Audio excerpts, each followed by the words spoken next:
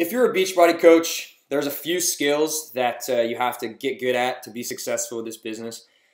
One of the things for sure is finding and connecting with new people. So there's three things I want to talk to you about as far as finding and connecting.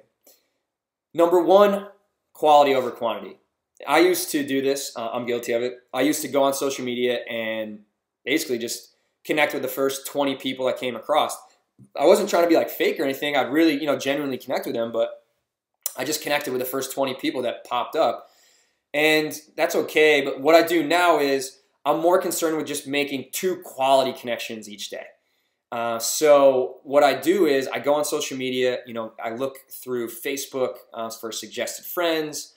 On Instagram, I use Instagram so people will pop up as new followers, new people liking my stuff. I search hashtags on Instagram myself. And I go and I look at these people's profiles, and before I even think about, is this someone that I'd want to do a challenge group with, or is this someone that might even make a great coach? Like, I'm just thinking, is this someone that I would want to follow? Like, is this someone that I have things in common with? Is this someone that posts things that make me laugh? Is this someone that posts things that make me think, right?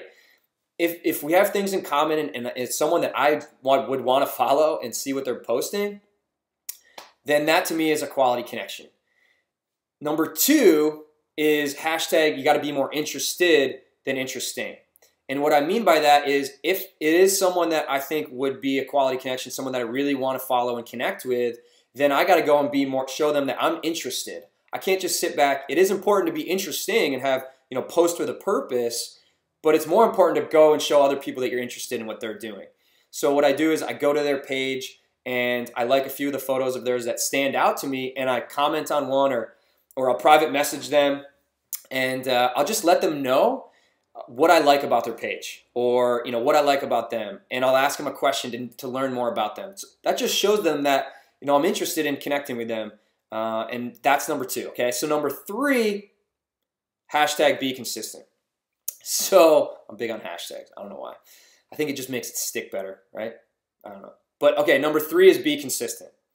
So a lot of coaches will say, okay, I love the idea of really finding and being more interested in people and making those 2 quality connections a day.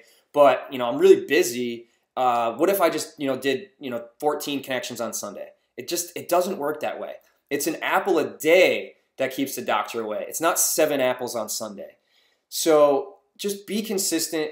Find that time to make those 2 quality connections each day. You're going to have a lot stronger connections. So those are the 3 things, right? If you can just really hone in on those 3 things, you're going to have a lot stronger connections with people. And, long term, that's going to lead to more people that want to join your challenge groups. It's going to make this thing a lot more fun. You're not going to feel like you're just going through numbers. You're really connecting with people aside from the business that you just have a lot of fun connecting with and following them through social media.